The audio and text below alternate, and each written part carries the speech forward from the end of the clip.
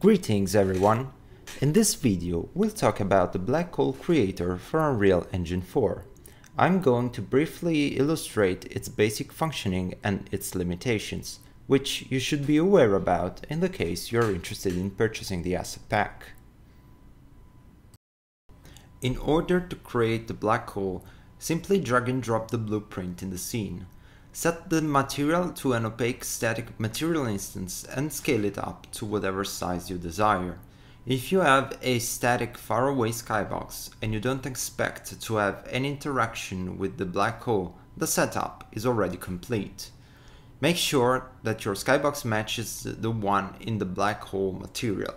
To make the material compatible with your skybox, go into the material instance and edit the skybox image. If you're using the Space Skybox library system for skybox materials, the black hole has an inbuilt system compatible with it. Check the Space Skybox library system box in the material instance and match every parameter of the black hole skybox section with the ones of the skybox material. For this setup, there are two types of materials, opaque and translucent. Translucent materials are a little bit heavier, but you can place objects within the accretion disk. Keep in mind though that if these objects go beyond the event horizon, their light will not be bent. To do that, we need to use a different setup. If you want the black hole to warp the objects behind, we need to add a few more elements.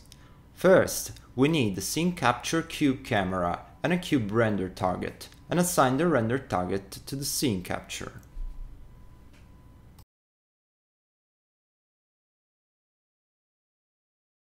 Then, open the material instance you are using in the blueprint and assign the cube render target to the skybox texture parameter.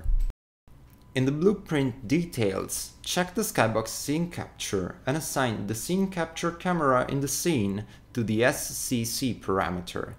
If you also have a skybox actor, you can assign it to the skybox actor parameter in the blueprint, although this is optional and can be left empty if you don't have one.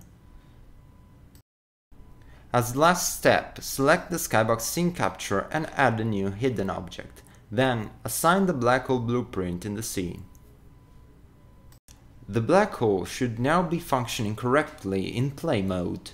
However, there is one further step if you are not using the default pawn. Open the blueprint, go to the event graph, and you will see a green comment box.